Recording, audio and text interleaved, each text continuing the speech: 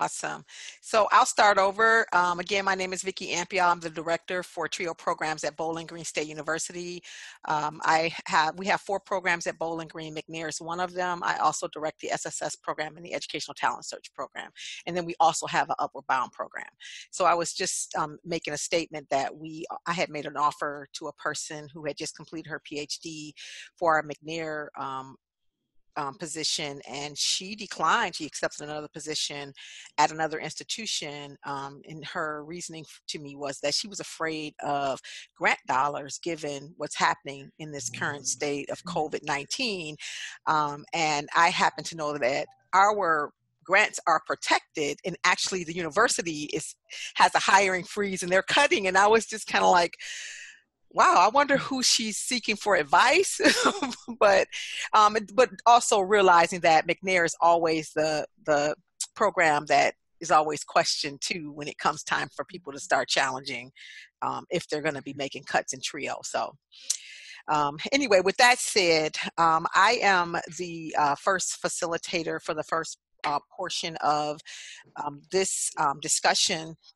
And so the first topic of discussion is centered around policies and procedures manuals post-COVID-19. I will say that I have not necessarily looked at our policies and procedures manual, although it is being challenged because, like, what do we do with students as we think about some students plan to stay at the university in Bowling Green in apartments. So now that some students have gone home, some of them were going to live on campus and they would have had coverage, right, for their living on campus, their housing, their room and board. And then we did cover lease agreements for the period that the students were in the research institute, the Summer Research Institute. Now, students are asking, like, we still covering the lease for those students because they can't concentrate at home or they had already signed leases? And so what does that mean? And then for the students who are at home, they're asking questions. Well, do they get housing allowances because they're back at home for meals and things like that? So that is a direct challenge, I think, to a policy and procedure manual that I can see. So I'm going to open it up for you guys. Like, where are you guys seeing challenges or having concerns, or if you've had to make changes to your policies and procedures manual?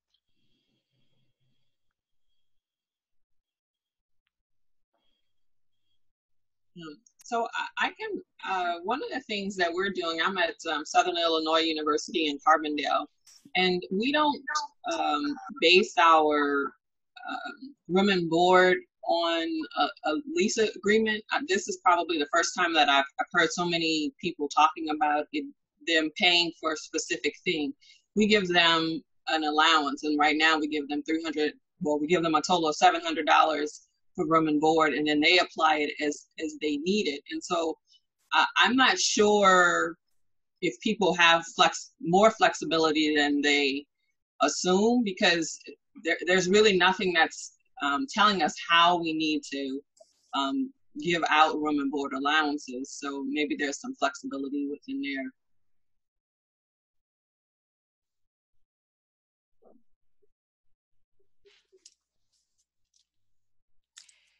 I guess my question would be then, I'm hearing that comment because I know in the past we've covered the lease for the summer session for that period of time, or we've covered the room and board while students were still living on campus. What are other people doing in terms of that? Like, how are you handling your students' room and board for the summer?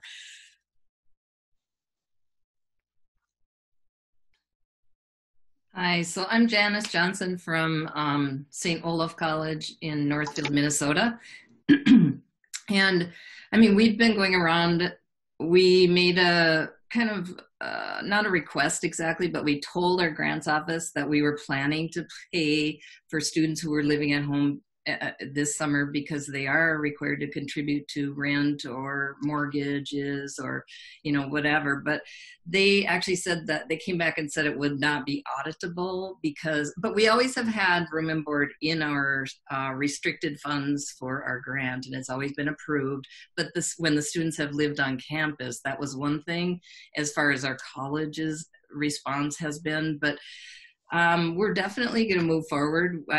We just are in the process of creating a form that talks about just the reason that we need to pay, that students are helping with meals and utilities and, other expenses that just to be able to live at home. And so a lot of times even a lot of our parents have lost their jobs, so there's no income even coming in. And some of our students have taken on like essential jobs working at a grocery store or something to help pay for the family's foods and needs. So we are proposing, or I don't know if I'm proposing it exactly. I'm still looking for some kind of guidance, like from COE or something where I could fall back on that to say, actually, this is in place, that it's an approved expense or an approved way to use the room and board this summer under these extenuating circumstances, which I don't think we've gotten yet, but I'm hopeful that something will come out. But otherwise, we just created a form and we're going to have students sign it and just say that this is what I'm contributing to my mortgage or my rent or whatever. And we're going to pay them the same amount as they would have gotten if they lived on campus, which is at St. Olaf, it's $700. And yeah, I mean, I don't have an answer right now, but it's certainly something we're trying to figure out. I'm interested in what other people are doing too. Thanks. So this is Dante McFadden from Marquette. I'm the Senior Associate Director for Undergraduate Research and High Impact Practices, and I'm the Director of the McNair Program there. And one of the things I'm in the process of working on right now is trying to get housing and meal allowances for each of the students. So the university has closed all of the residence halls for the summer. And some of you took part in policy seminar when it went virtual a little over a month ago. And one of the things that kept being reemphasized is that we as directors, as PIs, we had the flexibility to shift dollars from one line item to another. And obviously with travel, since that's pretty non-existent at this point, that's one line item we can move towards housing and meal allowances. And in addition to that, I think, Janice, to directly respond to your question, I think it might be worth either having your program officer or, even seeing someone like Carmen Gordon, can draft a letter or even an email at least, just to present, to the grants office or, whatever office on your campus is managing the money, just to let them know that it's officially authorized by the U.S. Department of Education for you to do so. And, and it's authorized because of the circumstances the students are in. I would just chime in. This is Teresa Lopez. I'm at Knox College in Illinois. In last year's policy seminar, when we had, it was prior with the Department of Education, relations with Department of Ed. In the McNair session, Suzanne Ulmer was there and Rashawn. But when Suzanne got there, she specifically, I know I said this the other day with the MAP session, she specifically said, not that you would find in the regulations that it was allowable, but more so that it was not specifically stated as unallowable. And she encouraged us to talk about housing for off-campus students as something that your program could do. It was the year that we got an increase and people were talking about how to spend their money. And she strongly encouraged that as an option. And that was from a program officer. Now, get her to put that in writing is another story. So, and then people on Tuesday also had mentioned the uniform guidance has subsistence language, that was what they were citing, that was allowable. Subsistence allowance was allowable.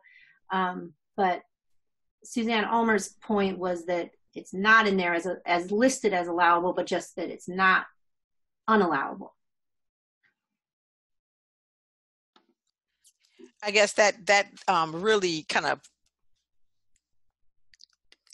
causes me to question when we think about for the grants office. Like, I know we usually, the students who are on campus, that's a no-brainer. They'll transfer funds just from the residential folks over to the grant, right? But when we think about leases, the students then turn in a copy of the lease.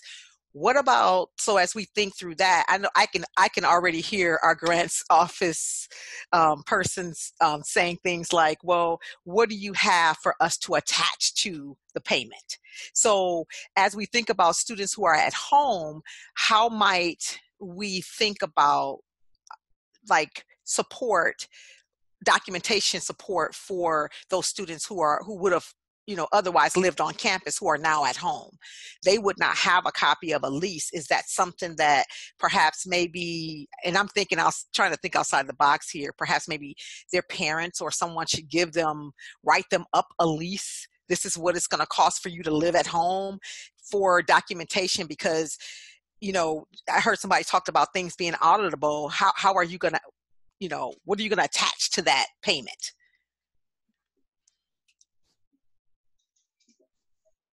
And the reality is, thinking about our scholars, their job in the summer is to do their research, to participate in the Summer Research Institute. So if they're trying to go get jobs to become central workers, or they're doing other things, the likelihood of them, whatever modification we give to our SRI, right, they may not be engaging if they have to go out and get a job. So I can almost hear the justification for why we're trying to provide this room and board for them. But how would we document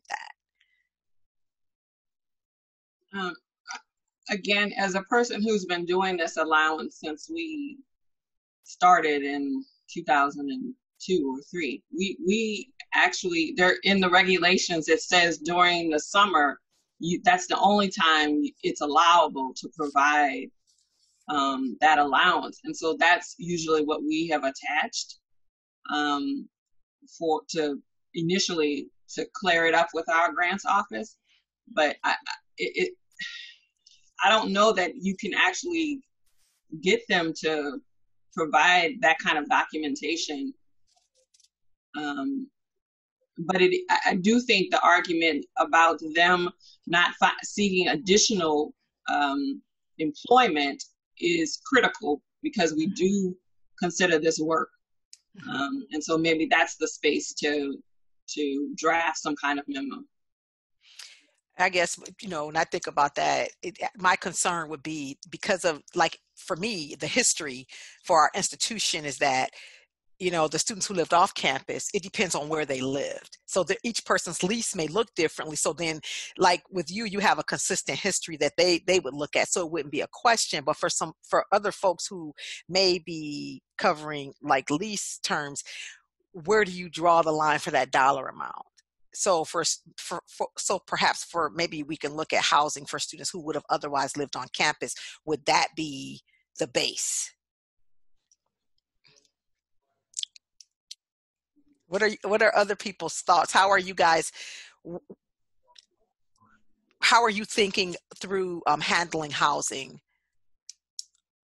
for students, or room and board for students, and payments? Vicki, we have always, this is Liz from Kent State University in Ohio. Hi, Liz. We have always included a $1,000 housing allowance for off-campus students in our grants. Because all of our students are off campus, they're all going to get that $1,000 housing allowance. And we just for documentation, we just attach the page from the grant proposal, the approved grant proposal, that says that's what we're going to do. And our grants accounting office has always accepted that with no question. Okay.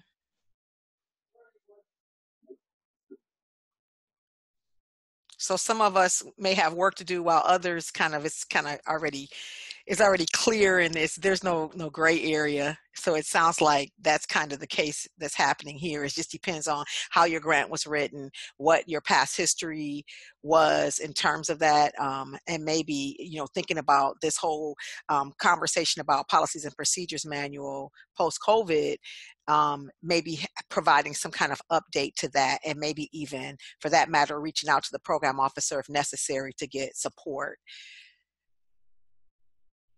Any other topics that have come up for you guys in terms of your policies and procedures?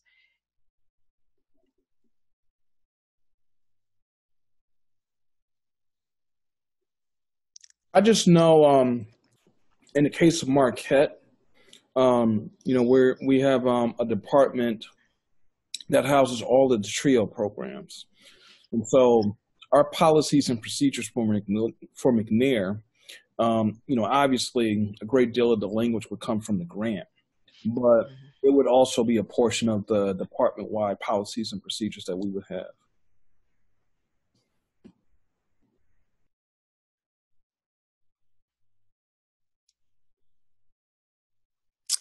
All right. I know that as we think about some of our summer programs, our grants accounting, we were talking about like paying for access through internet and for staff, for students, and our grants office pushed back about staff coverage for internet, but said that perhaps we could get hotspots, but how would we ensure that the students are using that for like what they're doing with our program.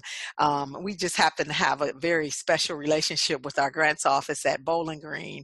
And sometimes it can be very, very frustrating dealing with them. So I just kind of politely asked the question, is this a university policy? Because we have, our university policy in terms of like what things are covered and then what regulation says. And so I have not heard back. Like, are you guys saying that no, you cannot cover internet, or like what does that look like? Are you saying that from a perspective of legislation or regulations, or are you saying that from the university's policy?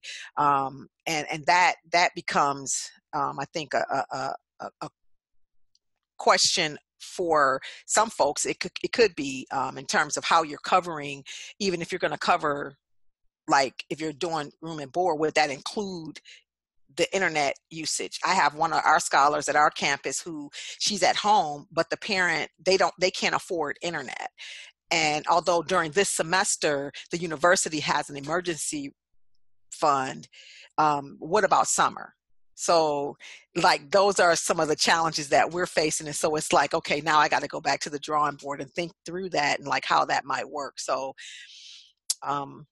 yeah, there's also that university versus regulation policy that you have to consider. And then on top of that, chances are you may have students who, may study popular culture, or, may study the social sciences, in which, they may study certain type of phenomena that might render as inappropriate by the grants office. And it's not really the grants office that should determine the basis of the research. It's the faculty mentor and the McNair scholar that should determine the basis of the research.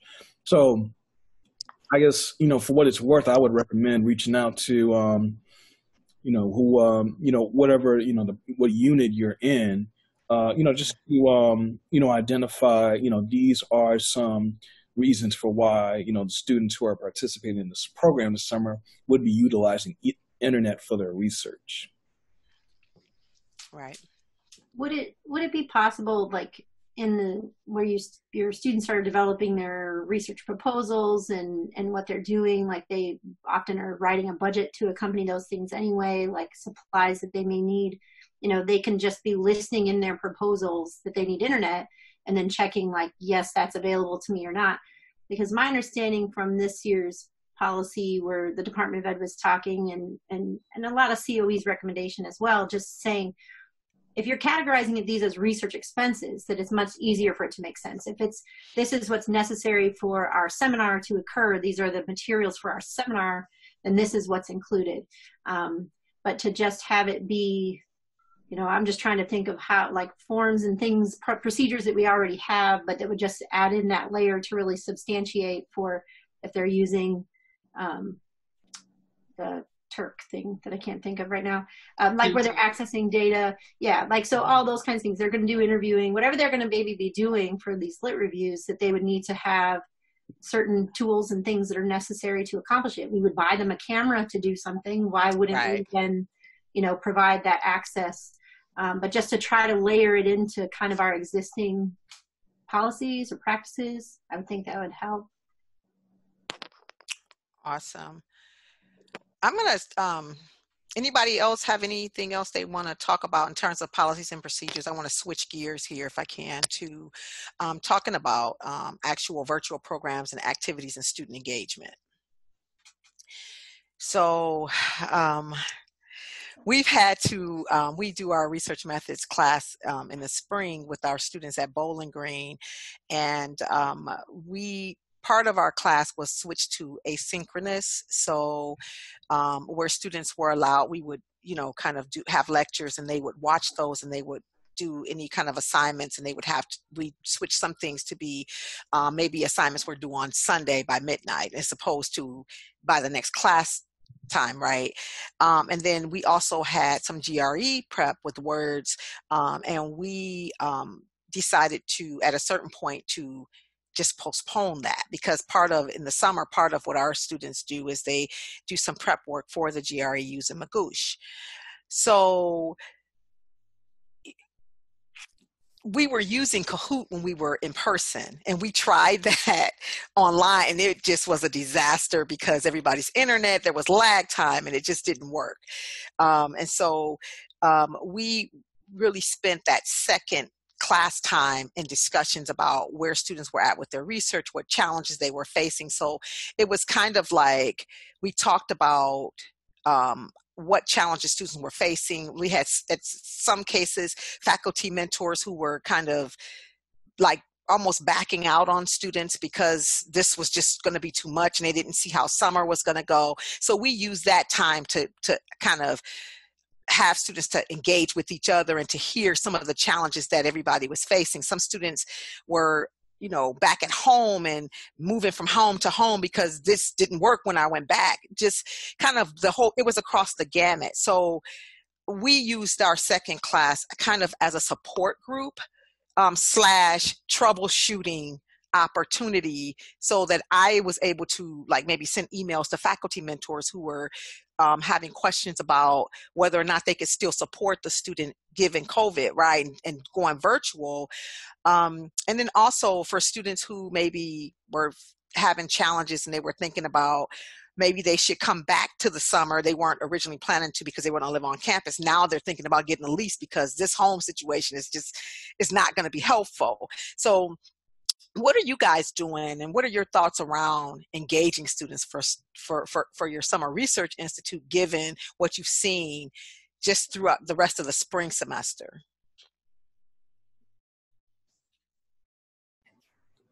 So something that I'm thinking about right now is just trying to organize some type of orientation process as we shift to the summer. Because if it were just an in-person orientation, I would just do like a 2-day orientation before the 8-week component officially started. And I'm evaluating that right now. So, I mean, that part of the orientation will simply be, just students getting to know the staff.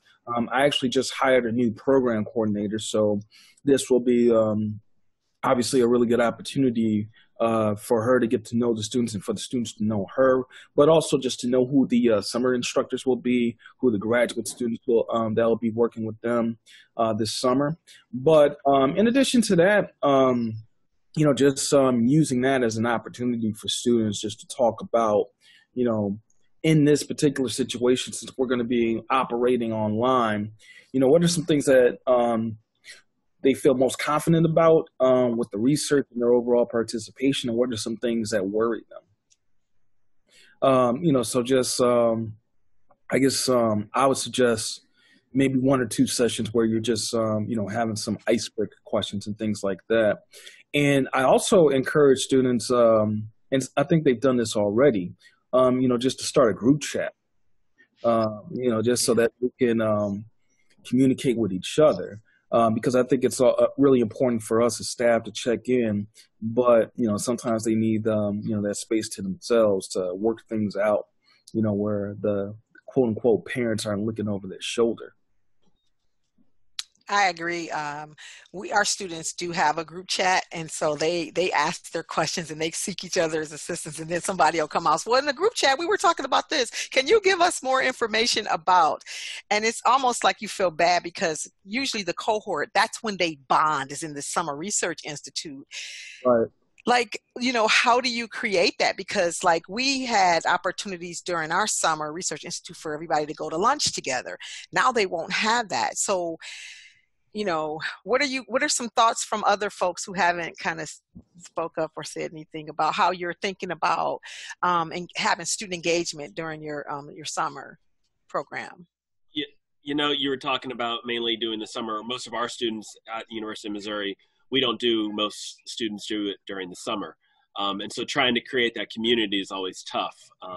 One of the big things we've been able to do, and I'm saying this as an example, but then got to take it all a step backwards, is when they go to a conference together, that travel time, that everything else, they're able to get it. And now with all of that up in the air, who knows what you can do.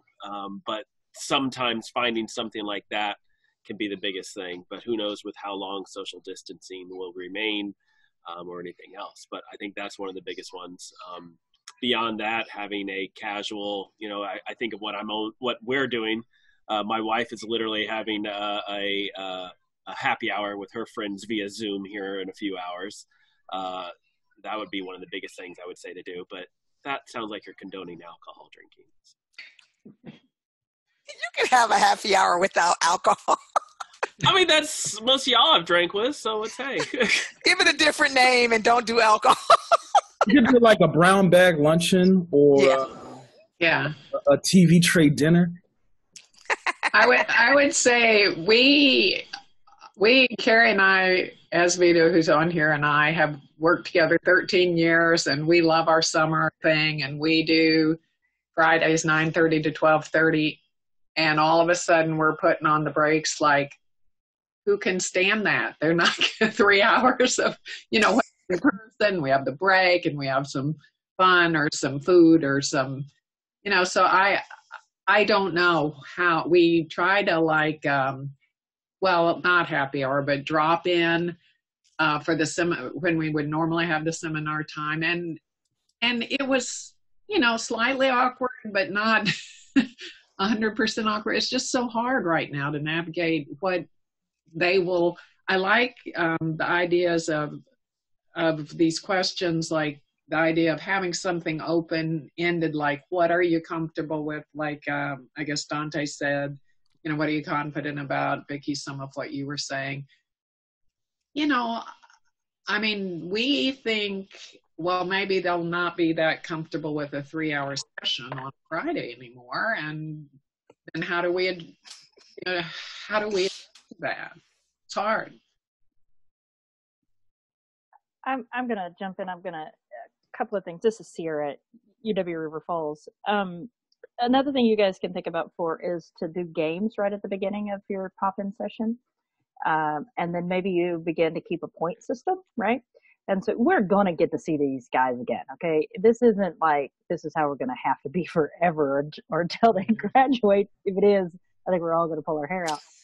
But maybe you do something like that. Like, hey, if you pop in and you play this little game and you get some points, then when we see each other in the fall, you'll get a little prize or a little something, right? I mean, I'm pretty bad to go out and spend my own money more than I should, but just something to keep them engaged, to keep them excited, and students really don't care so much, or maybe it's just like, hey, look at me, I've won I've got the highest points, right? And so you kind of have this couple of, maybe do that every other week during those pop-in sessions so that they're making that connection. They're having fun. They're enjoying those times together. So if you don't want to do a happy hour or something like that, something a little bit fun, but keeps them going from time to time.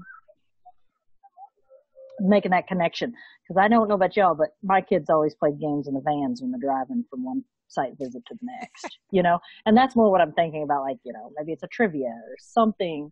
There's a lot of those team building 5-10 minute games that could be kind of fun to do virtually. You could still do virtually. Going right off that, a couple of my buddies and I were talking about doing this. There's a Steam game, which Steam's like a gaming way to system on your computer you can download. There's a tabletop simulator that you can do that, where you can play all sorts of different board games with each other, and it kind of still has the interaction to it. I haven't looked too much into that, but it's a thought. That's pretty awesome. Something that I've done that's actually pretty similar along this line, and it's been pretty successful. I piloted it last summer. I still do it now that we're virtual, and I plan on doing it this summer for the new cohort, is I actually play Dungeons and Dragons with my students. If you haven't heard of it, it's a role-playing game, which you typically play week after week. And the thing I love about it is, well, there's a couple of things, but the biggest benefits I've seen are that, like you all said, it gives the scholars something to look forward to and takes away some of those other pressures because it's so freeform. They're constantly saying how therapeutic it is this term, especially since they can't see each other, and just getting together for a time to laugh and have a good time is great. But it also builds that team building right at the get-go. Playing Dungeons & Dragons really forces a cooperative game, and so they have to work together to be able to accomplish the tasks you set for them. So if you've never played, there's lots of free resources online, but I would definitely recommend it as an icebreaker. With all the free stuff that's happening right now, it makes the barrier of entry, if you've never played before, really low. So it's really easy to get started, but just a suggestion.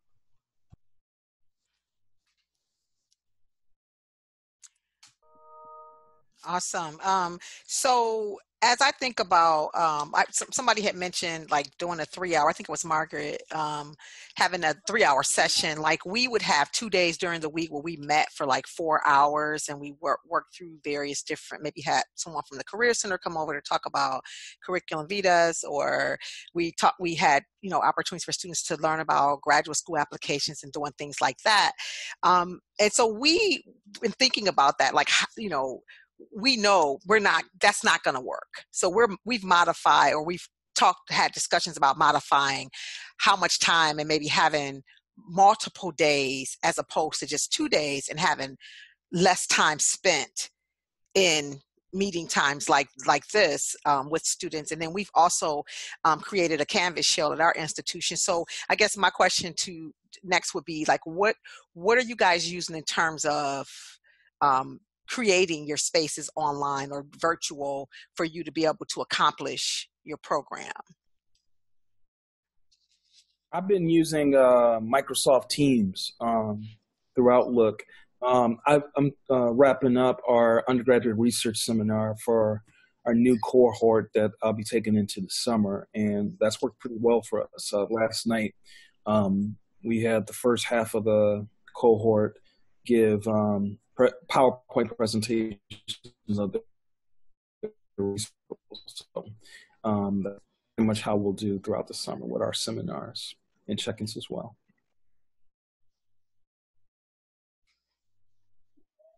So we have Canvas through our university, and so we're able to put and use everything through Canvas, which is something I know that even though you may not be an academic program per se, right? Because you are a program on campus, you should be able to have access to Blackboard and all of those, so you can kind of keep that form like the students have become very accustomed to. And so that's the only reason why we've tried to stick with the same thing that they're already doing their classes with, so that I'm not adding another layer, another stress to them that I got to learn something new, I got to learn something different again, and so kind of keeping that, trying to be as consistent as possible. So I don't know about you, but this is like the third or fourth different type of video conferencing that I've had to download and learn to use. And so trying to keep that. And then we have our course, just, the expectations and what they are. It's pretty much, will be lined out very nicely for them so that they're kind of used to that.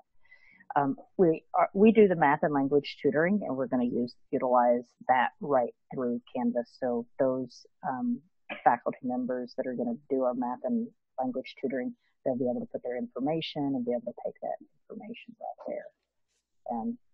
And then they'll be able to do asynchronous or synchronous recording and then throw it right back up there for those that, for whatever reason, couldn't make it.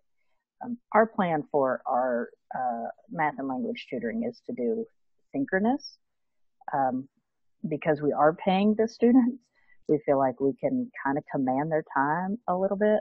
I don't think we'll do 3-hour sessions, but a little bit more. But what we want is the teachers want that instant feedback, right?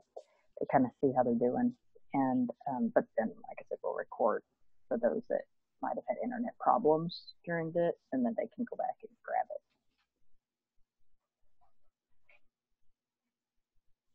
Anybody else using anything different from Microsoft Teams or Canvas?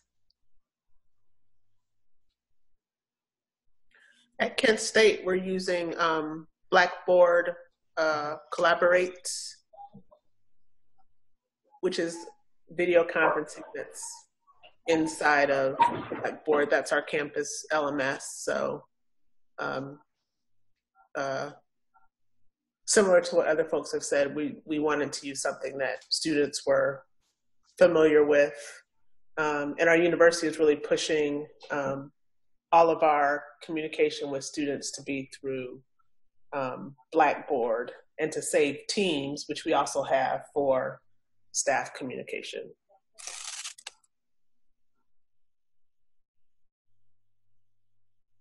Awesome. Last question I have, and then I'm going to turn it over to Dante, is really centered around as you think about conferences for your students, which is something that all of the scholars, I think, look forward to at the end of summer. And now that is in some cases it's moved to be virtual. Liz, I know that at Kent State you guys were supposed to have a conference this year. Can you speak to what's happening with that? But what are you guys thinking in terms of that? Are you delaying to fall, or are you guys going to have your students to do some kind of virtual conference in summer and then maybe planning for fall trip? What are your thoughts? So our conference was canceled because we're not sure exactly what's happening as far as being allowed to have events on our campus this summer.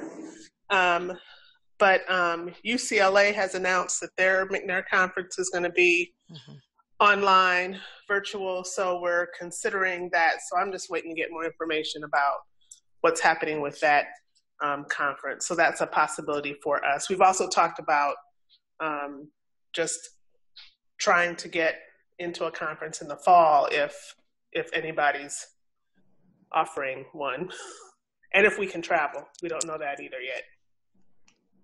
That's a big if. Carrie, do you want to talk about the Heartland Conference a little bit?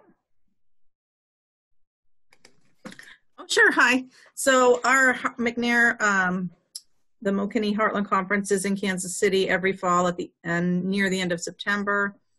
We just had meetings, and we had one yesterday. We don't know if we're going to be able to go live or if we're going to do virtual, but we've decided to do something simply for the fact that our students do need the presentation experiences, and this is one way we can provide it. But we just don't really know what it's going to look like yet. You said it's called the Heartland Conference? Okay. Heartland.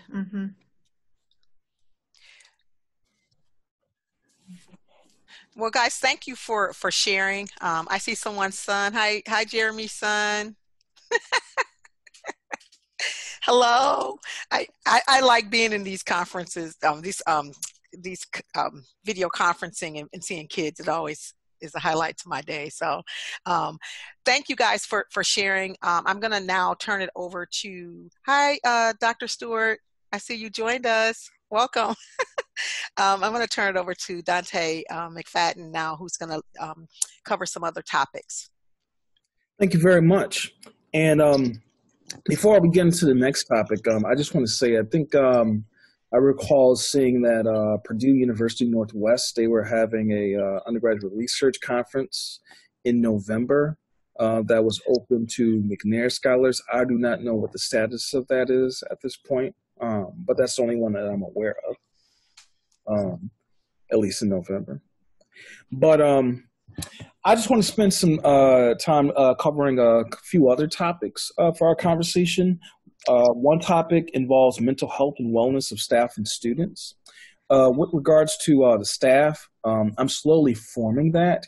And I think, once we begin having conversations on a regular basis, we can then determine, what's the healthiest way for us to correspond with one another, whether we're just talking about the program itself or if it's just bonding activities as a staff, whether that's, checking in, some type of informative video together via YouTube, doing some type or, finding some way to, just, I don't want to say socialize, but, just correspond with one another in a way that can also fulfill professional development opportunities as well. So, like I said, I have everyone hired, and so it's just a matter of us meeting and just determining the dynamic that's not just going to best serve the students, but also serve how we operate virtually. With regards to the students, at least, with the university, when everything shifted to a virtual format, one of the first emails that went out to students was that the counseling center is available for students who are having a tough time making these adjustments particularly for seniors who are going to be graduating and, can't have, their May commencement in person with people. At least in Marquette's case, the commencement's going to be at the end of August, but, just students dealing with that, students who, just have to go back to living with their families and, just kind of going back into this mentality that they're like high school students again. And even though they have a lot of work that they have to fulfill, if their parents sees them there, that means they're available to do chores or whatever. So, and we were talking earlier about, providing students allowances to live closer to campus. I think that's really key. And I think that's also really important for what, depending on your states and, how they do this rolling reentry, from this current stay-at-home order or, whatever your states are under right now. I think that's going to be a strong determinant in terms of, what kind of things students can do in person. Granted, if they do it in person, you have to execute it in a way that there's significant physical distancing, just so that you don't run the risk of getting anyone sick. In terms of online resources, this is something that I'm still exploring, for students who, may take part in yoga practice or meditation practices. I'm just trying to find out what's available, or, students who are doing step aerobics, given that they are in a living space where they have the capacity to do that. That's something that I'm trying to explore as well. But whatever the students engage themselves with, I really want to just be in a position to present ideas to them and let them determine among themselves what they want to take part in and how they want to take part in it. Because, you already have them doing this intensive research over the summer, within this capacity. And, just to, force them to do another thing on top of that, I think, may undermine, whatever well-meaning intentions you may have. I'm curious to know what are some other things that people are considering with regards to the mental health and wellness of their staff and their students.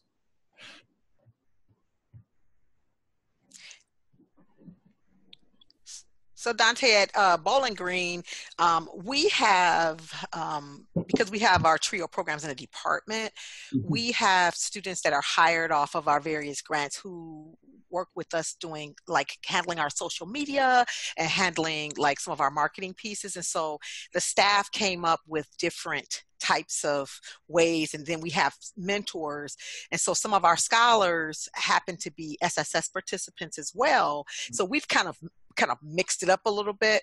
And we have like one of our students was doing this exercise thing. And so it was like a exercise hour on Wednesdays from 11 to noon. And so students could join in, and we had tea time on Fridays with one of our students. We had a staff person who was doing, her name is Beck, and it was called On Deck with Beck. And she was doing like self-care and email etiquette and kind of, so students, and then we were pumping this through social media. So students would get a text message with a link, and we use WebEx at our campus. So that's kind of how we have tried to engage our students. And then at times where we're in meetings with students, like just coming to terms with the reality that some students are experiencing death. And being mindful of that. And so I participate in meetings on our campus with our provost, and we're talking about how we're engaging students. And so just reminding and helping folks to be mindful of the fact that as we think about asynchronous, or we think about assignments and modifications, realizing that these students may be experiencing death, or maybe even have had COVID themselves. And so I've been shocked sometimes by a student saying, me and my family just went through COVID. Some of our students, we're in Ohio, and so Michigan is like really close to us.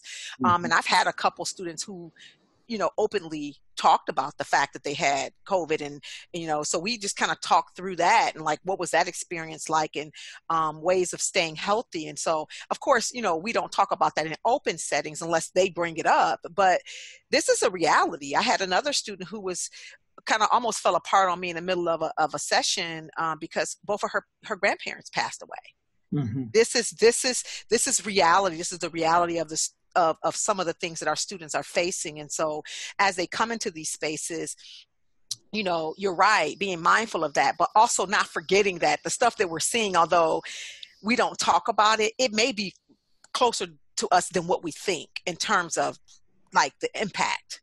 Mm-hmm. So just creating spaces where they can just come in and just kind of. Right. There's been an interesting thing with ours, because we've had our workshops, and we've been starting it with just like truly checking in with people, having them start the Zoom meetings earlier, and truly checking in more than just like, hey, how are you doing? I found some article that kind of went into real true questions to ask in this pandemic. That's not just how you doing, that everybody has a general one. And I've used some of those prompts, and it's been interesting. We had one student who wasn't able to attend, so I recorded it. And she was just saying how much that felt and that helped her, because so many of our faculty, as they were adjusting, especially in the early days of this, were trying to get back on track, trying to get all the stuff, and were able to get just the business. And so it's something that McNair's in an interesting place that we can kind of diverge from the business, because our business is also making sure they're in a good mental, they're able to create good mental practices for graduate school. For sure. Our workshop yesterday was literally just talking about mental practices and how the stresses of graduate school, even outside of a pandemic, are, and what this adds to. And it really became a good conversation between students. They're able to see that they're all on the same page, even though there are all these different majors. I know I'm preaching to the choir on that. That's good. This is good stuff. Okay. It's a good place that you can just kind of get them first used to talking and used to breaking down. Well, I wouldn't say breaking down, but being open on Zoom. And even though it feels like you're back and forth on there, I think it's really helped students to become more open with themselves, and kind of be able to realize, okay, we can talk about it here. I can be able to kind of create this own community I have within McNair at whatever institution I'm going to be going on to. It's kind of interesting to see what happens with students on there. It's one of the things that makes me a little frustrated right now, because we're not able to do that in person, because it's been the culmination of it. And it's also, Dante, you were saying so many things that I still think you weren't even going in as, yes, I'll send that out, Shanna. I've got to find it though. It's on my Facebook page somewhere. It's not even going into it. I had one student that we've been talking with, that literally had to email us and say, I can't come to this meeting because I'm not in a safe place. And that's a scary thought. I've had other students even before this pandemic who told me he put a shotgun in his mouth and was about to commit suicide and didn't. He's in a better place now, but those are some of the ones that I know about. And it worries me because I know there are other ones I don't. And so doing anything that we can just be able to present the community, present the safe place, I think really adds to that. Right. And Jeremy, I think you make an excellent point in terms of, just using this as a moment to teach students how to seek resources out when they transition into graduate programs. And for you, Jeremy, and for Vicki, and to everyone who's in on this conversation, particularly with students who are dealing with COVID-19, whether they're getting sick themselves, whether they're dealing with family members who have gotten sick or who are now deceased, or dealing with anxiety and depression in response to what's been going on. Have any of you started any support groups for students in different capacities, whether they have been infected or they may have lost family members? We haven't. Just as the conversation ensues, I just kind of, really just talk with the student. Like the one student, she was just telling me, like her family had it, I think, right when we went on spring break, and we had just our president made the decision that we were going remote for a period of time, and we were meeting in person. So I was just kind of like, whoa, like, wow, that was that close to it, and other students were that close to this being a reality, right? But I just had a conversation with her about kind of what suggestions did she have, like how did she survive COVID? Like just letting her talk about it. And she just went into talking about how she thinks she got it, and we talked about strategies that she used to help herself stay healthy, like breathing. And she didn't take anything for her fever because of the heat that this virus is supposed to be sensitive to. And so I just let her kind of talk through that. Sometimes I've had a student who's looking at part of her research, where she's focusing is anxiety around death in youth. Yeah. And so we were talking about her intro to her research, right? And so we just talked about COVID a little bit, and like how this might be a good emphasis to her, like setting that introduction. Like this is creating anxiety, not just for like those people who, like everybody in society, but thinking about that with youth, that can be, she can probably maybe talk about that in her introduction, setting the stage for why she wants to conduct that study, right? As part of her introduction. And so I just try to have conversations with students where they're at. If they bring it up, we talk about it. If they talk about anxiety just in general, about online, we talk about that. We talk about, and so in our I told you we have class 2 days a week. The one day where we were doing the words, we're doing the GRE words, right? We cut that off. Sometimes we may have just conversations about just kind of maintaining health.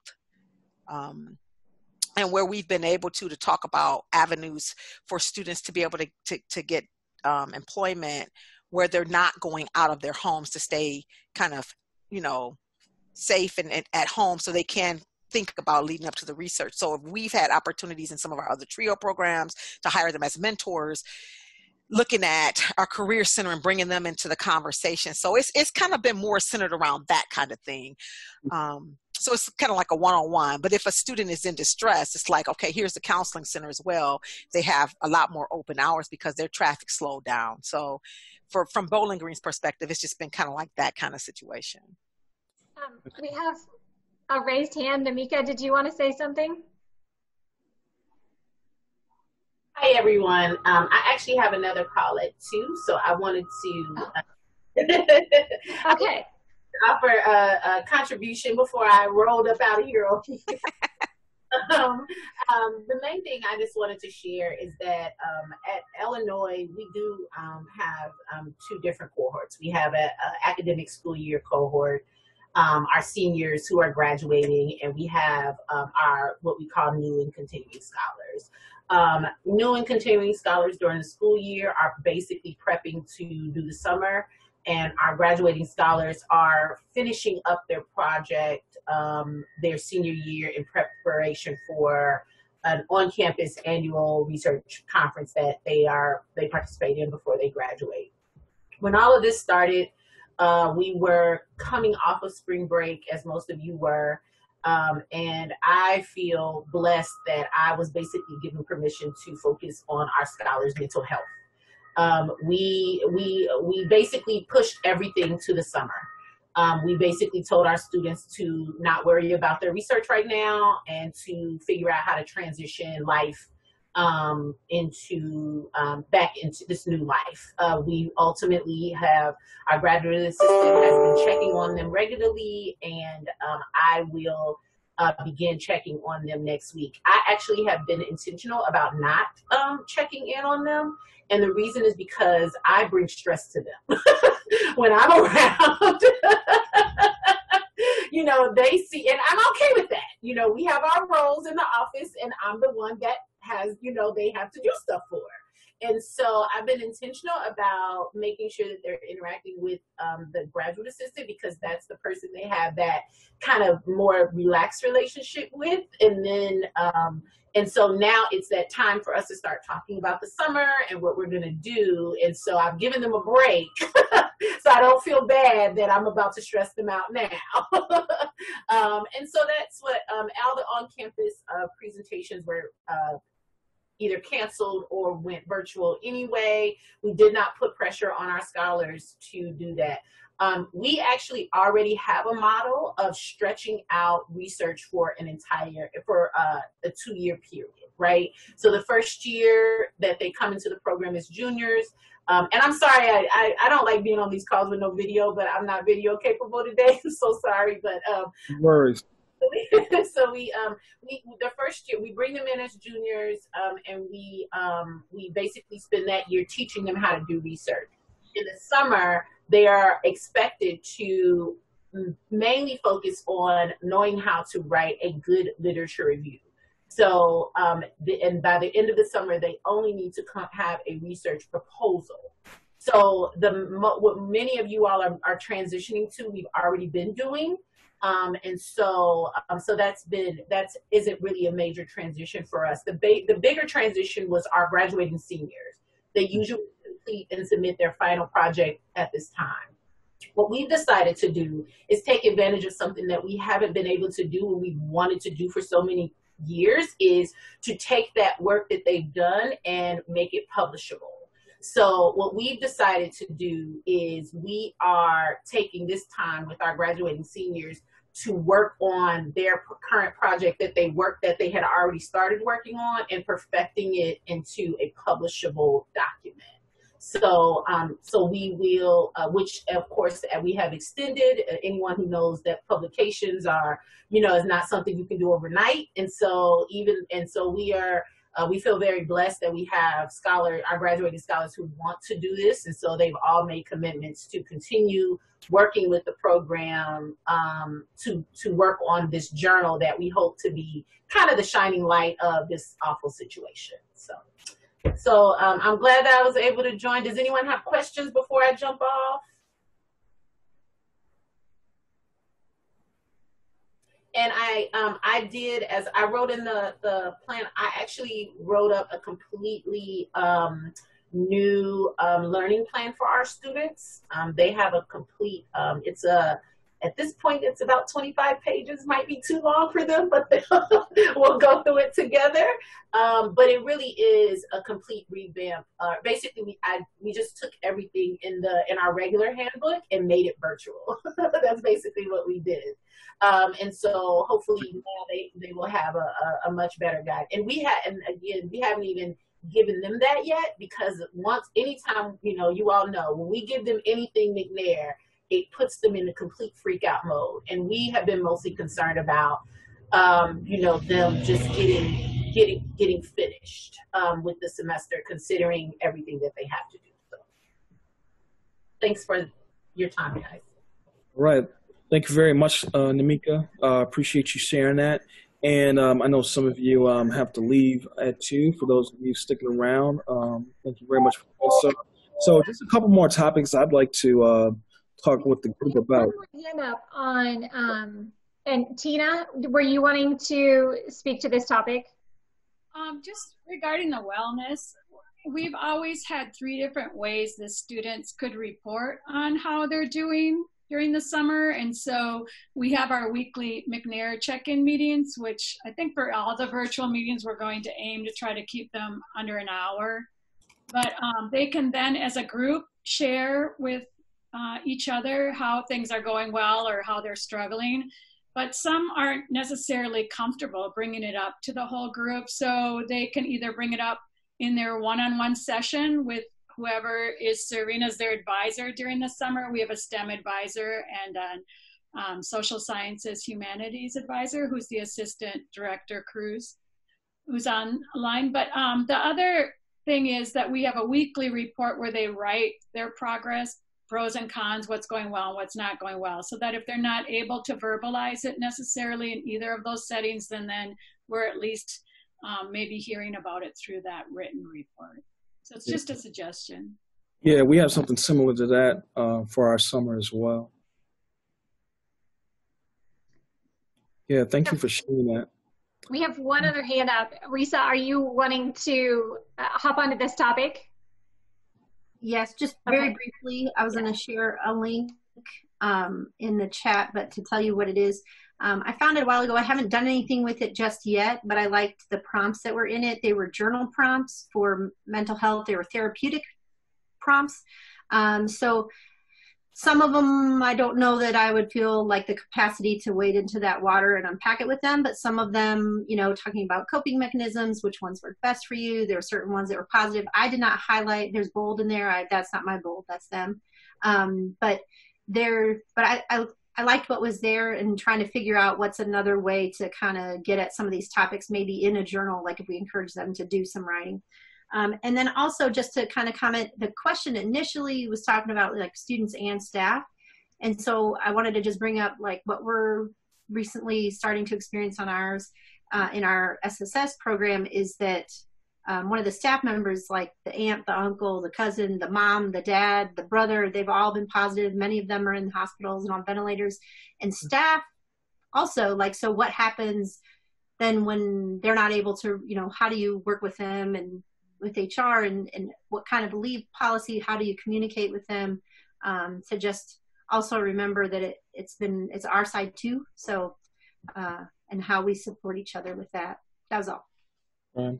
And Risa, Vicky, you both mentioned, some McNair students overlapping with SSS. Vicky, like your program, we're all, like I said, all of our TRIO programs are in one department. And I'll have to talk with the SSS program. They're in the midst of planning out their summer for their freshmen. And I'll look into seeing, if they're utilizing anyone for any type of wellness practices and just seeing, what they can do for our scholars. So any other hands, any other comments before I move on? I just wanted to, where I see the biggest mental health challenges, and I don't know if I'm alone in this, is actually my graduating students. Yeah, absolutely. And I've had two that I know of in the last week have expressed to me in writing or in meetings they don't think they're going on because they don't know what it looks like. And I'm encouraging, keep all your options open, or they feel like they have to get a job. Jobs are not plentiful right now either. And it's not going to be a job that you want long term. And so they're not saying they're never going, but they're saying, I'm not going now. I'm going to wait till January. I'm going to wait a year. And I think it's starting to hit them really hard. And I have several who are in a bad place as far as their graduate school plan. It's hard to make a whole life transition to a new location. And, when you don't even know what's happening in your life right now, day to day. And I'm seeing that really as probably one of the biggest challenges is my graduating students right now. And, and yet I'm afraid after they graduate, they're going to be like, oh, I'm done. I'm done with McNair. I'm done with school. I'm done with everything. And they're going to disengage completely. And I'm kind of worried about them and, over the next 3 to 4 to 5 months and the decisions that they're going to be making. Right. Because, later, towards the end of the year, there's some concern that we'll revert right back to where we are right now again. Mm-hmm. And then, worried about the economics. Sorry, Dante, but I've been telling the students that the fellowships they're being offered might not be available if they wait a year, but it's really up to them. That's what I was going to say, yeah. But the economy is not going to get better soon, and it actually might be more challenging to go a year from now. I don't know. It's hard to say. We've been having our students to engage with our Career Center, and we've been creating opportunities for them to have discussions. Like, I know some of our students who were thinking about going to other places have made a decision to stay at our institution. So I find myself anymore, because they're comfortable. So like not having to think about moving somewhere else, they're now applying in the institution. You know, I'm sure they're excited about that, because those are more students that are staying at BG, instead of thinking about how are we going to keep our numbers up for students who are coming into the institution, right? Students who are in McNair are making a decision to stay. I have at least 2 students just in this past week that I've had to either submit a waiver for our institution or write a recommendation letter for. So if those fears arise, you know, maybe that might be some conversation. Have they considered local or even back home? Because if they're going to be moving back home and they're afraid to move, you know, across the country, perhaps maybe it's time to have that conversation with them.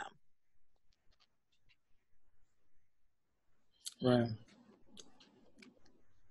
So, if there's nothing further, next topic I want to talk about is student recruitment and hiring within this situation that we're in right now. With regards to hiring, I think, you know, we've still been able to, you know, at least from my institution, we've been able to maintain some continuity. When I was hiring for a program coordinator, we were doing, you know, we were all still meeting in person when we were doing the phone interviews. And then when the university demanded that we all work remotely, I had to think of some ways to facilitate like a virtual campus visit for each job, for each finalist. You know, just using Zoom and using Microsoft Teams just to schedule meetings and, you know, schedule meetings with myself, with the executive director of EOP, with EOP staff, give a presentation on how they would approach this position, and then also meeting with students, meeting with faculty mentors, meeting with campus stakeholders, so on and so forth. And it all went quite smoothly with regards to you know, just how it would if we were doing it in person. And I think each of the finalists, you know, how they presented themselves when we did like initial phone interviews was pretty consistent with how they presented themselves when they did these kind of interviews within this format. And I'm very happy with the choice that I made. Thankfully, the person that I offered it to accepted the position. And thankfully, I'm also in a situation where the people who I worked with last summer are coming back this summer. So it's just a matter of, you know, just, you know, drafting the contracts and getting everything all set to go. With regards to student recruitment, you know, if we revert back to this format, in our program, we do a lot of our recruitment in the fall. I know some McNair programs do their recruitment during the spring. So the main basis for our recruitment is just circulating emails to a database of eligible students, as well as circulating information to department chairs, deans of various schools and colleges, and then you know, just other campus stakeholders, you know, just help you know, circulate the word. And I think, you know, virtually, you know, it's just a matter of, you know, thinking of, you know, what, you know, rather than post, you know, posters across campus, you know, you can just do that via email or other electronic formats as well. And then with, you know, having orientation sessions, or I should say information sessions, you know, just thinking about, scheduling a time and just seeing what interested students are willing to join in on the meeting. And also just thinking about, you know, how would you schedule interviews with potential students, who are applying for the program. So for me, it's not too challenging to make that shift. It's just a matter of thinking about, okay, so if I'm not going to be able to do this in person, how can I convey this information electronically? And thankfully, you can communicate to a student via email, and you can also call them over the phone as well if they have to take any questions. With regards to hiring and recruiting students for your programs, what are some other things that are going through your mind, or what are some things that you've experienced? We've got we've shifted kind of our philosophy of how we recruit. I apologize, my wife's right next door on an academic advisor call, so if she kind of interferes. We've shifted it more to like a pipeline where we start recruiting and targeting our freshmen and sophomore students of just getting involved with our what we call Discover program, which is basically a pre-McNair program. And so one idea you might have is to develop programming of things that it's an opportunity to get these potentially high-achieving freshmen and sophomores who aren't given the opportunity right away to have leadership positions. And so you're able to get them, and they maybe have that their senior year in high school. You're able to get that in terms of saying, hey, we need ambassadors. We need people to help us do this program. And the program literally starts to become talking about giving them the professional development they need. Talking about what are the opportunities that you have in graduate school. So talking about how to go talk to a faculty member beyond just talking about the class, how to get the topic going of the research, get the topic going of why did that faculty member go on to graduate school? What are the other possible different paths on there? It's shifted our whole type of recruitment of students. It's one that we've started to get some of the fruits from. In terms of what it's really designed to do is to give us a stronger quality candidate by the time they actually start to apply. Right. It's been some of it in our recruitment stuff is still open of everything else that you said, Dante, that we still will try to do everything else we can to get students that we miss those early on years. But it's one of those things that right at the beginning of the fall semester, we start to target the freshmen and sophomores. And send them an email that it looks like, hey, because of your grades, because of this, you've been selected for it. And it's true. There's a GPA of a 2.8 minimum, and there's some other things that we're basing it on. But it really makes the students feel, okay, this can be a really big thing. It's one that we see a lot of churn come from it. We've had at one point lots of hundreds of people in it. I wouldn't say hundreds. I think at one point we had 125 in it. And by the next time we went to 50, next meeting went to 50, next it was 20. And then by the end, there are 15 that were really strong candidates that were really going in our pipeline, but they're getting stuff out of it. And we gave them some actual programming that we opened up from our McNair stuff that was good and broad. What were some of the early things you wish you knew your undergraduate career so that you could start to funnel in the direction on that? That's something that's really been big for us. It's something that we mainly, one of my graduate students does for us with some of my direction on there too. That's been one of the biggest things too. And it helps shift the recruitment, because I would still say we heavily recruit more in the spring for students, but this shifts a lot of that into the fall, and students are being recruited for it whether or not they realize it. Right. Thank you. Others?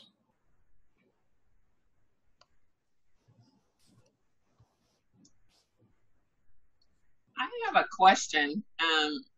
I'm worried that I'm not going to make my numbers. And on one of the conference calls with COE, they suggested that we wait to send a letter kind of amending your numbers or any kind of major shift. You know how you have to send that letter to your program officer saying I'm changing this or I'm changing that substantially. And I just kind of wanted to get you guys' feedback on kind of if you were in my situation, what would you do? Yeah, and that's that's a real situation to think about, because some students may end up having to transfer to a campus that's either closer to home or that's more affordable.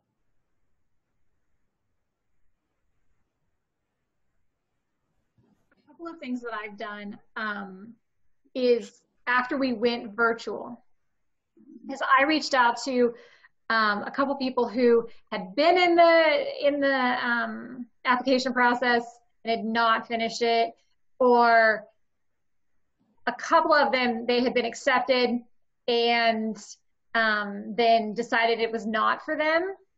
And so I sent an email that basically said, I know where you stood before, but that was pre-COVID world, and now we're living in COVID world. And here are things that we can do, that McNair can do to support you. And so, you know, the McNair experience in itself is going to look different than what we talked about when you were applying the first time. So here's what we can do for you. If this is something you're interested in, let me know, and we can reconsider whether McNair is a good fit for you at this time. Because I had one student who, because of some things, her application, by the time we got her application in and all completed, she had taken on some other leadership stuff, and she just didn't know if she would have time. Well, some of those things have dried up because we're no longer on campus. You're at home all the time. So now she felt like she has time. And then I had another student who had been accepted and had been encouraged by her department that they didn't know that she would have time for McNair. But I reached out to her, and so she had left McNair because she was feeling pressure from her department. And I reached out to her again, and I said, you know, I don't know how they feel right now, but here are the supports that we can offer you. And I do not want it to be an additional stressor. That's never the point of McNair. It is a commitment, and it takes time, and you know, that scares a lot of students. And so the commitment part, if you're not really in it, is a struggle for some. But at the same time, the support that we can offer right now was appealing. And so I've had 2 students who have said, yeah, it was not a good fit before, but it is now, and I need the help. And I had 2 more that never replied, and that's fine too. But so 2 students who it was not feasible for them initially, but they were quality candidates, and now they're in and they're participating, and you know, we'll kind of go from there. And we don't know what it looks like when we come back in the fall, and or if we get to go back in the fall, or whenever we get to go back, you know, what their commitment level will be able to be maintained, but hopefully they've made a connection and we've provided services to them. And is it the full true, you know, because they're not with the cohort that they would have been with, but we can still provide services to them. So that's one approach that I took. Mm-hmm. Gina, I think that's a really smart approach because you make it more so about what the program can offer in a long-term sense, as opposed to just you know, trying to talk them into sticking with the program because you need to fulfill your numbers. So, you know, just making it more centered on, you know, what they can benefit from in the long run, as opposed to, you know, just like a quick fix situation, I think is very effective. Hi, Retta. So we were concerned this year for recruitment. We recruit right now in the spring, and we're graduating quite a large senior class. So we have 15 spots to fill this year, which is pretty atypical. So being in these situations where students are getting swamped with emails, because that's the only way the institution is communicating right now, we had to figure out ways to sort of work around that. So 2 things that were really successful for us, we're at a small institution, but so that may differ for you, but we outreach to faculty to ask them who they feel would be strong candidates. Mm-hmm. And so we do the legwork in terms of finding out who's eligible for our program, so that way we can give them a little better idea of who we're trying to recruit. And we got 39 faculty recommendations. So that's 39 students that I can now reach out to that they can encourage to apply. And I also use my current scholars. So a lot of my scholars are involved in leadership positions on campus still. And so I said, hey guys, can you reach out to your organizations? You know, here's some of the names of the students we're trying to recruit. Can you talk to them? And the nice part is they don't have to email them. They can text them, they can instant message them, Facebook Messenger. lots of other venues there, but I found those two things to be super successful right now. We have 32 applicants sitting that have completed their application. So, yeah. Others, whether it's in direct response to Reggie's question or, just in general about hiring and student recruitment.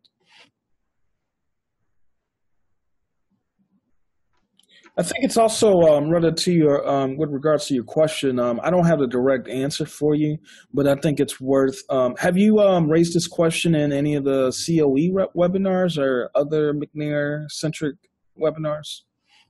So I sent, for the math one, I sent in the question, but the general response has been to wait. And so that it makes sense to me. Wait until the end of this year before you change your numbers, because you could be moving prematurely and then you have to send another letter saying I'll keep what I have.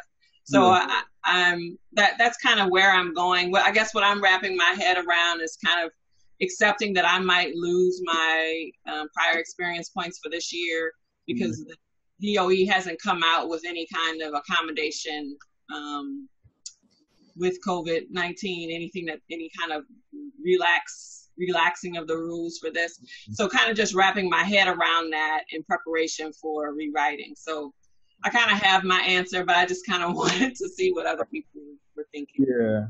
And, waiting for the Department of Ed to, come up with, some type of language regarding COVID-19. The people that we work with are waiting for that as well. Right. Yeah.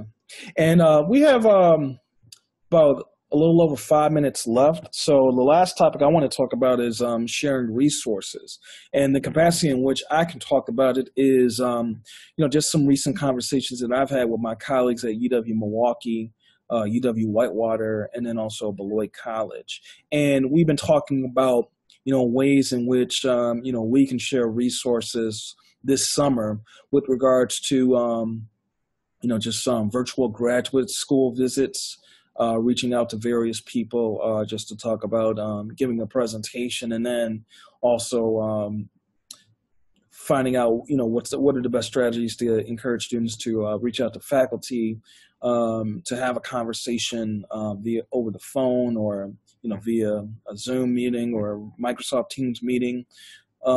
And still, even though, they won't be there in person, obviously, but, still get the same kind of information that they would get, just to learn about what the program offers, if it's a good fit, and so on and so forth.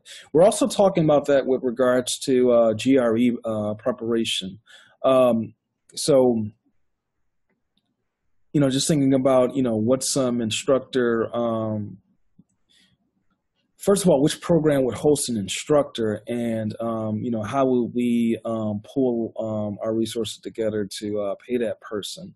And then also just finding resources outside of our grant to find GRE supplies so that we can create the best experience possible for students to prepare for the GRE. So those are some of the conversations that I've been taking part in.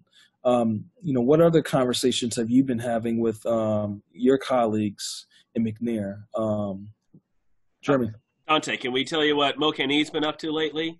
Please. You can see Shannon smiling like, yeah, who's going to bring it up? So we're all going to be collaborating this summer to be able to do a GRE session for all of our students. Where it's really been exciting. We've been hashing it out through a couple different meetings where we all have one of our experts, one of our instructors, to be able to do each one of the different pieces of the GRE. So it's really going to be a great opportunity to to me, it's going to be different people that aren't in our own silos. This is how I'm approaching it. And to be able to get some different views and different approaches to each of the different things.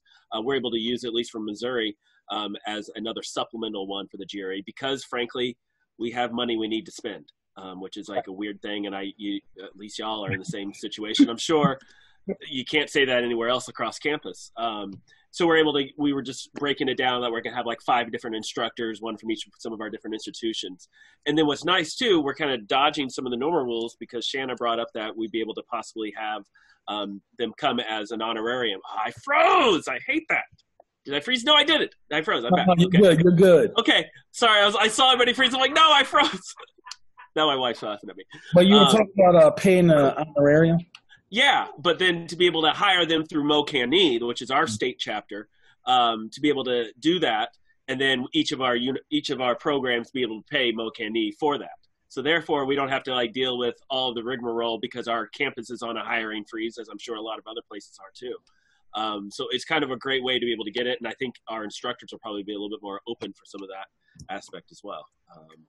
So that's some things we're doing, and I can see a lot more doing that at your own state level or join in a couple different states on there too. Right. So it's good to know we're on the same page. What are other people thinking in terms of resource sharing?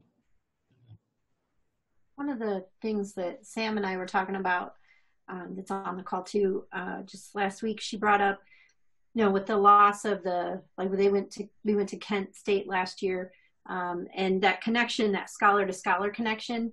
And so not really necessarily waiting like all the eggs in the basket of the UCLA event and then maybe waiting on a fall, but just to try to partner up with other McNair programs and do like presentation sharing or, practice presentations, whether we formalize it to the level that MoCanE is doing, like with the Illinois board, like on our side, we could certainly talk that way, but did it just make some sense to try to just partner up with a couple different programs at different times or facilitate that process in any way to connect with you all and just have different days in the summer where we can watch their presentations, they can watch ours, or to try to build that community across programs. Thank you. Others? Go ahead. Sorry. No, we're still trying to figure it out. It's really complicated with the Zoom virtual format. So what we're thinking is that it might have to be lecture style, and where the students would just listen, and then we would have breakout rooms in the Zoom so they could work on the problems together. But a part of it is we're trying to figure out just the scheduling alone. We usually just have our programming primarily between 8:30 and 5, and our students are having much more chaotic schedules now that they're in their homes with a lot of younger siblings or other responsibilities. So. Yeah. And you got family members competing to use the computer. Mm-hmm. That, and also like we did a survey to ask them what time is the house the craziest, recognizing that it's not going to be useful if they can't produce during certain hours. So we were surprised they said 4 to 6, but that kind of makes sense. If anybody is working, they probably still are working a normal business day and are coming home for dinner around that time. And if there's younger kids, they probably have to help with providing dinner. But we're trying, it's been a little bit of a struggle between the instructors and the students trying to figure out the schedule. Right.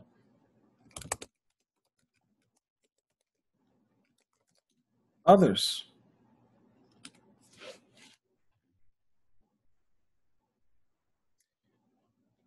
So it looks like we're about at the end of our time. Hopefully we'll be able to correspond with each other through one of the COE webinars, or if EOA decides to sponsor one again, or there's also the National McNair listserv in which we can pull resources. So. All right, thank you all for being here. It's good to see that you all are safe and well where you are. And, I hope that's the same for your students as well. And I hope you have a chance to enjoy your weekend. Thankfully in Milwaukee, the sun's out, so I'll try to enjoy some sunshine. So thank you all for taking part in this. And take care. Bye, guys. Have a good one. Stay safe, y'all. You too. Thank you.